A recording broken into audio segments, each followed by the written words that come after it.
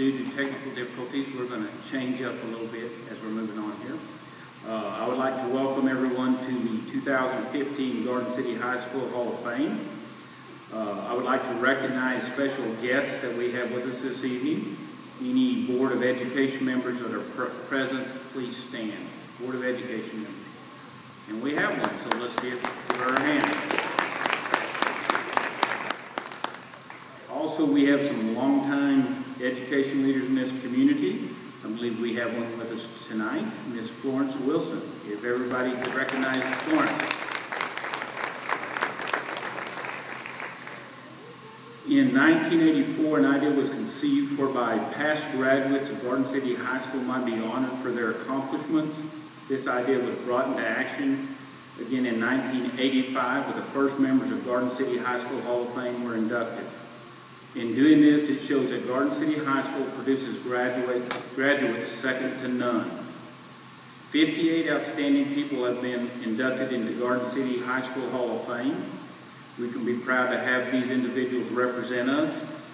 I would like to have the past Hall of Fame inductees present tonight. Please stand and be recognized at this time.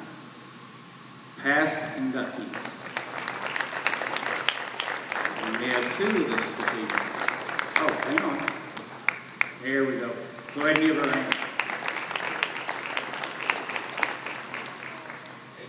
Each year we add 2 more distinguished graduates to Garden City High School Hall of Fame. And here's where I'm changing. Tonight, we are honored to induct Michael Quint of the class of 1968. Go ahead and give him a hand. And Dr. Bradley Hart of the class of 1991.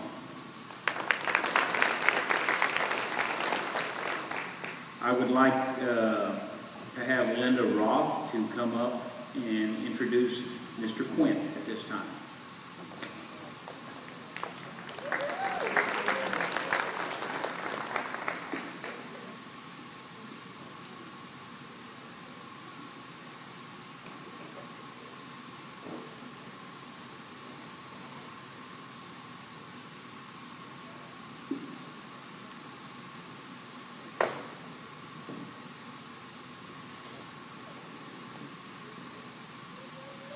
I'd like to introduce one of our honorees. He is great-grandson of Henry and Anna Imroth, one of the first 20 families that started St. Mary's Parish. He's the grandson of Anna Imroth Brenneman, second child to be baptized in Finney County, son of Raymond and Jean Quint, husband of Margie Guzman, and father of 6 children, Justin Ray, Christopher Michael, Matthew Alexander, Aaron Michael, Danielle Nicole, Angelique Marie, and has 5 grandchildren, Brooklyn, Gentry, Reed, Ryan, Ashley, and 2 more by the end of the year. Mike attended St. Mary's Catholic School, went on to our Garden City High School, and I think he made school just almost a your life thing. I found recently that he was applying for another committee job for the church, and he said on there that at one time he was an auto mechanic, a factory worker, a shoe salesman, a lawyer, and then a judge. So he worked his way up. Mike graduated from Garden City High School in '68. He's 1970 graduate of the Garden City Community College. In '72, he graduated from the University of Kansas. '75, he was a graduate of Lodgeburg Law School. And then he has a notation that he's been a Republican since 1968, a taxpayer and a citizen. I'm glad he pays his taxes. Mike was a letterman in football for Garden City High School, a 10-gallon donor of the Red Cross. He was in 4-H. He was an Eagle Scout. He originated the International Festival at St. Mary's. I don't know if any of you remember all the good food they used to have. He was the incorporator and board member of the Volunteers Incorporated, board of directors for the Spirit of the Plains Casa.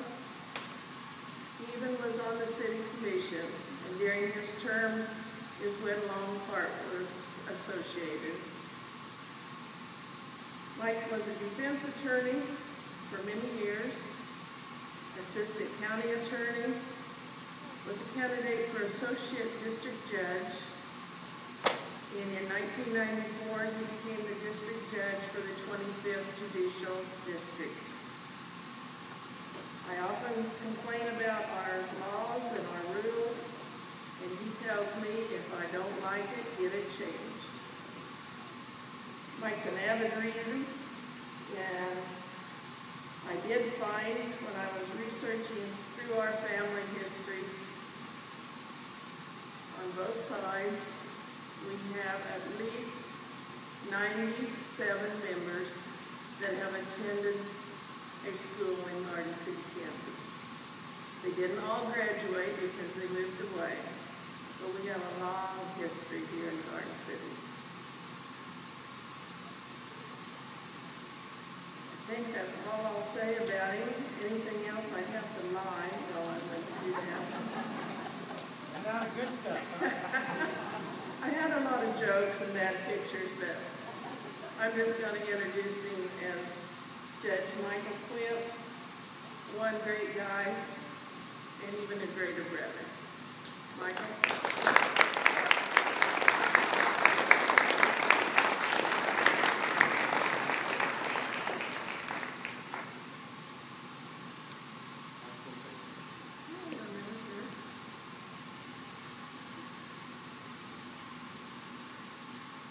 Linda shocked me when she showed up at my house one night and said, well, they just voted and you've been selected as a distinguished graduate of Garden City High School.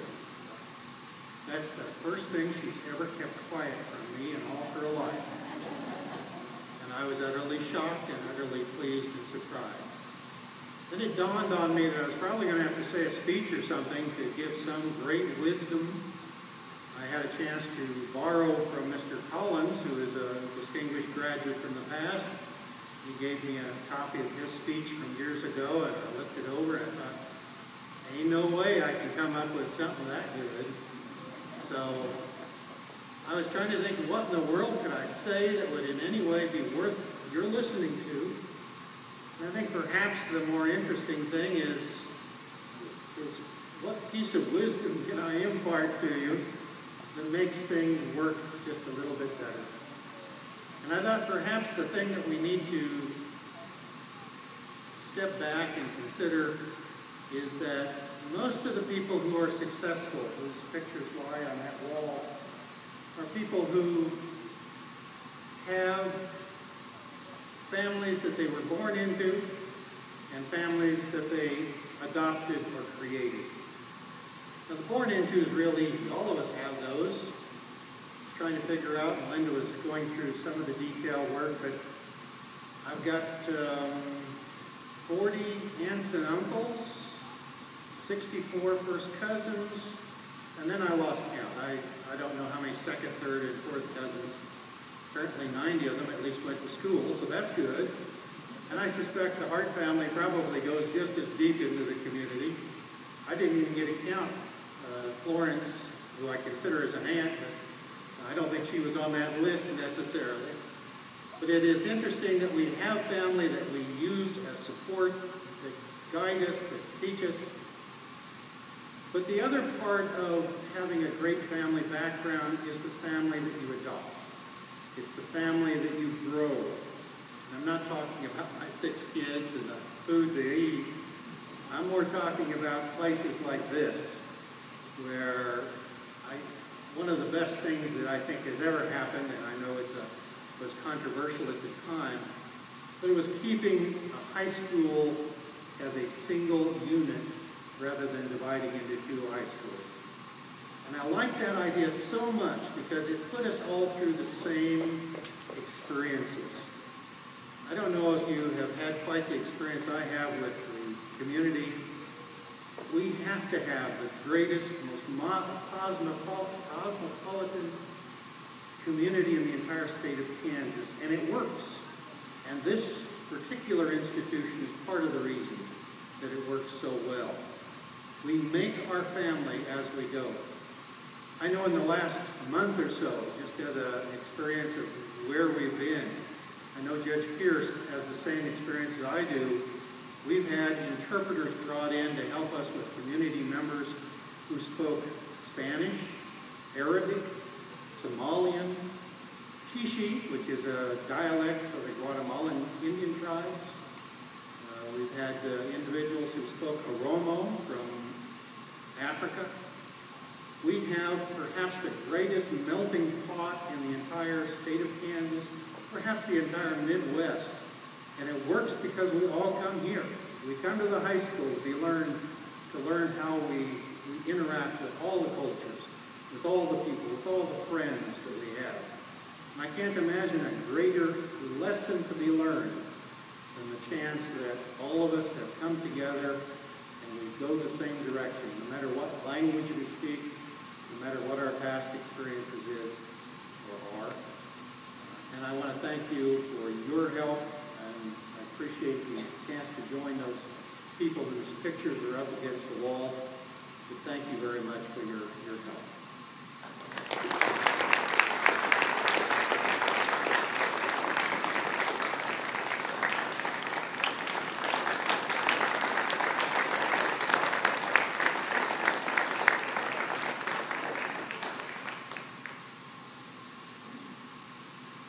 My honor to present you with the plaque, Garden City High School Hall of Fame, Michael L. Flint, class of 1968, May 15, 2015.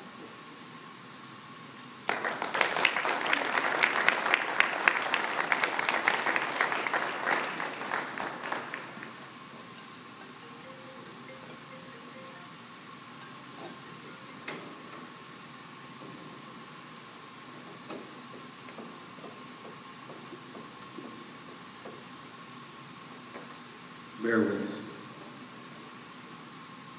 I would like to have Vivian Frankhauser please come up this time to introduce Dr. Hart, and we're hoping that technology works this time.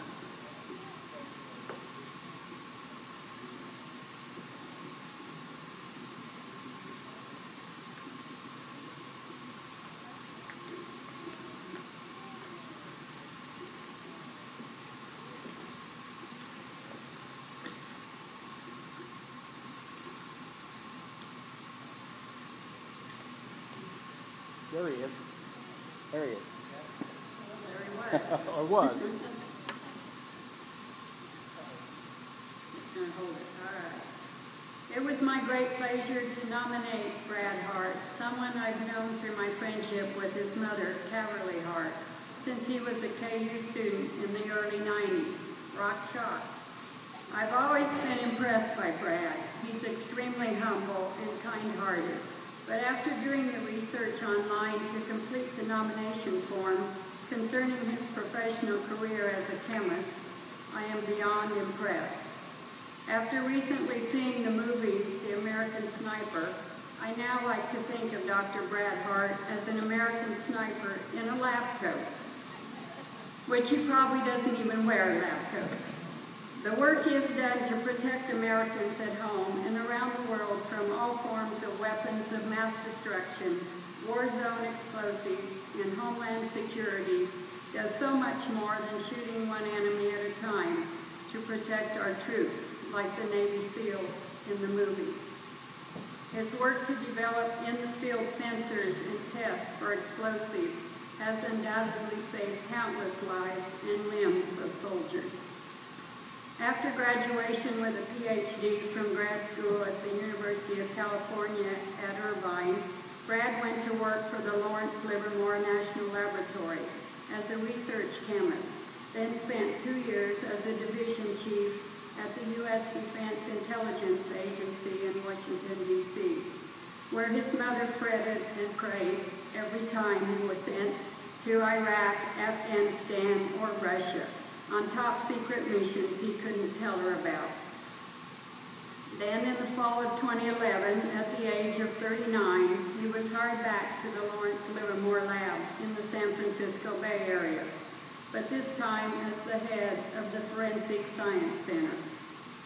On the personal side of Brad's life, he's a devoted husband to Becky and father to toddler son Flynn and infant daughter Harper.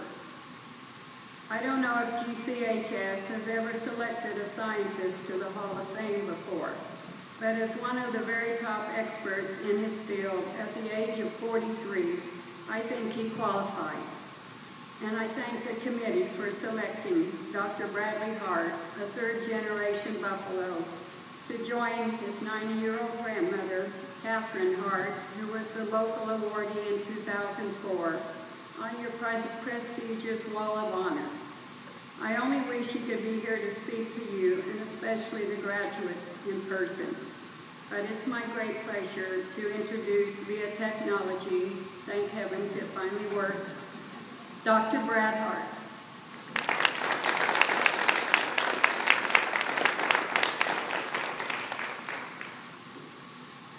Hi, everybody, and thank you very much, Vivian. I appreciate your kind words, and I'm very sorry that I can't be there in person. It's something I wanted to be there, and I think it's a great honor, and you know, we'll use technology to our advantage here, hopefully, and the quarterly stays online. When I first heard about the award, so my mother called me at work very excited one day and gave me the news, and I gotta admit it was a real surprise. It's not something that I had expected. I had attended my grandmother's induction years earlier, and so I knew what this was all about. It was a surprise, and I sort of immediately started to think back to my time in Garden City, and particularly in school and those experiences, and I started to do some math. I didn't do the kind of math that Quint spoke about. I haven't done the math on our family. I think it is actually quite large as well. Maybe there's some exercise to do that. But I did start to do some statistics, and I started to think about school in particular. And it turns out that if you include the time that I spent in college and graduate school and postdocs, it turns out I've actually spent a little bit more time in school after I graduated high school than I did since kindergarten through graduation. A little bit shocking. I'm glad I hadn't thought about it earlier. I may not have stuck through all those years. But when I think back to those times, I think about all the education and time I spent in school, the experience I had and relationships I made in high school in particular, but in the earlier years as well, the teachers that influenced my life and other educators really had the greatest impact to where I am now, and I think my career going forward. I think about the lessons I learned throughout those years and from those people, people like Floyd Manning, Monty Mosier in high school, were incredibly influential and had an incredible impact. As Vivian mentioned, I've traveled quite a bit, and I've done a bunch of things since leaving Garden City. I've had some really interesting experiences and undoubtedly met some incredibly interesting people. But when it comes to the kind of influence that really, I think, steers your path through life, it's the educators that I interacted with throughout my school years in Garden City, in addition to, of course, to my family and our extended family, the Lindenbergers, and others that really made you a part of your extended family, as Judge mentioned, are really what makes the difference. And Garden City is a special place. I know I'm going to be away from town already for this, but I still consider Garden City my home, and always will. And I am incredibly thankful for this honor. I thank Vivian for the nomination. I thank my family, of course, for their support, and my wonderful wife,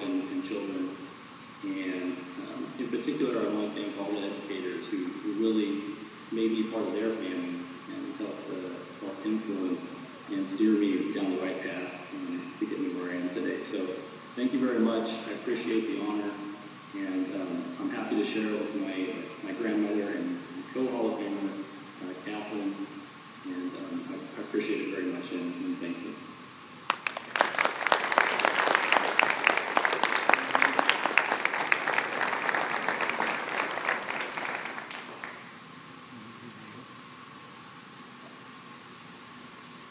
All right, good deal.